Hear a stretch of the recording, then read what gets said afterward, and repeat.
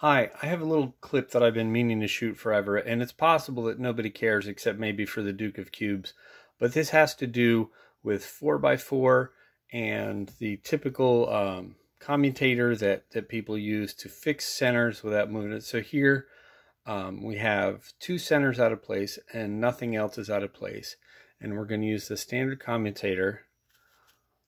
We're going to do that, then back, then back, and it kind of undoes it. So that swaps two pieces, but it's actually a 3-cycle.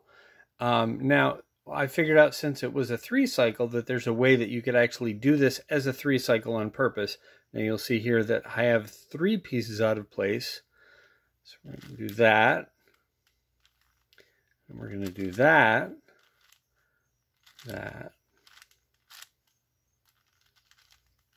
And we're done. And if anybody wants more explanation, feel free to leave a comment or something.